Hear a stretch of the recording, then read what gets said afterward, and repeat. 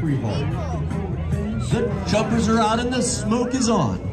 We now have members of the Golden Knights rapidly approaching speeds of 120 miles per hour. The formation continues to fly at 120 miles per hour. At 3,500 feet, the teams separate, performing our bomb burst maneuver. Watch for the parachutes. There you have the high-flying black and gold of your United States Army parachute team, the Golden Knights.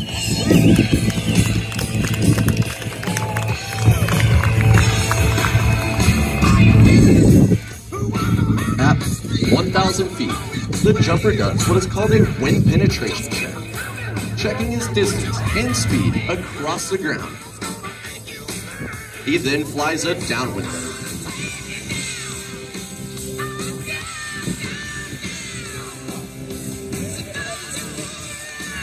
A base sling 90 degrees to the target.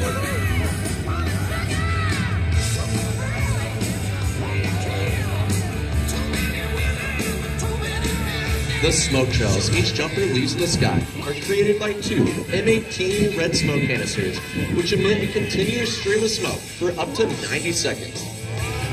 The jumper attaches these to 1 foot with a specially designed bracket and then ties a lanyard to the activation pins.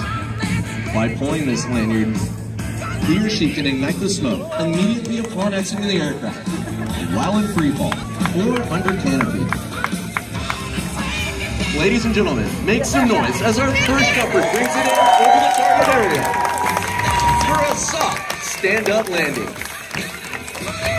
Not to be outdone by the first jumper, here's our second jumper flying the national POW MIA flag for a beautiful dead center landing.